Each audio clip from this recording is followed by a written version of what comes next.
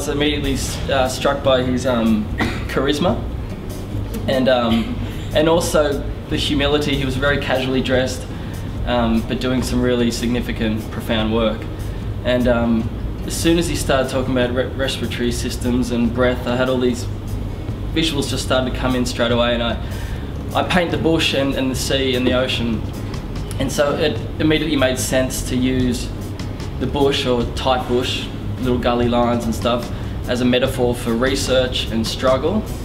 And then the beach, and for me I reference Burwood Beach around from Merewether, which is desolate and sparse, and to use that as a metaphor for recovery and breath and clear channels. So many moons ago I played in bands and I've carried that, writing lyrics I've carried over into consolidating or an artist statement at the end of a series. So this is the poem I wrote, and I've placed the patient in that environment. I was scratching around like a dog inside nature. I couldn't see and I couldn't breathe. I couldn't climb down to the barren beach. Stuck, destitute, capped, hopeless. I felt so hopeless. Now the white mile parallel with blue, cut out between limbs. There I know I could breathe. There the pipe's clear.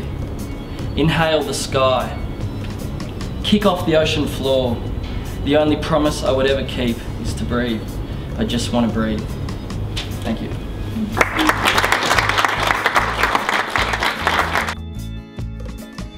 Some of the things that we're interested in is COPD, which most people know as emphysema, severe steroid-resistant asthma, and respiratory infections. And so these are some of the most important health-related problems in the world today. COPD, for example, is currently the third leading cause of death in the world, and there's no treatments for it. And so it's in this background that we're trying to develop new therapies. One thing that I want to talk to you about is microbiomes. And this is a favourite thing of mine at the moment. And so this all stems from the fact that in the last 5 or 6 years, there's been substantial technical advances in how we can detect and identify bacteria. Each one of us carries 1.5 kilos of bacteria with us. Okay, so that's the same weight as the human brain. Okay, so these bacteria are really important. We do some work with mice, and mice are really good because they eat each other's poo. And so this is a natural experiment where you can put mice together into the same cages, and they eat each other's poo, and they transfer microbiomes between them. Okay, so we can co-house mice that have been exposed to cigarette smoke with mice that haven't, and in some amazing experiments we've done this year, or the last couple of years, we can show that just by housing non-smoking mice with smoking mice, they eat each other's poo, transfer their microbiomes, and it protects the smoking mice from getting COPD. It's remarkable. We don't just play around with these experiments, we're always doing it for a reason. And so we're always trying to translate these things into humans. So obviously people don't like eating each other's poo, so we have to come about it in a different way. And so we're developing this new therapy called the trans-poo-sion.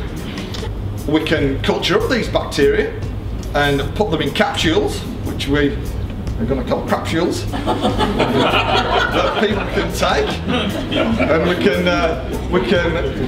get them to swallow these crapsules, and these are going to break open and potentially repopulate the gastrointestinal tracts of people.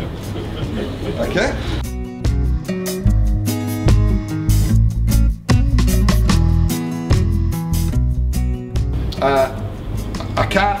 I can't stress enough how important this the money that we get from various places, how important that is to get research going, to support younger people, to grow in established groups, and and really to make advances that we need to make in medical research so that we can try and develop and then test new therapies for these respiratory and other diseases.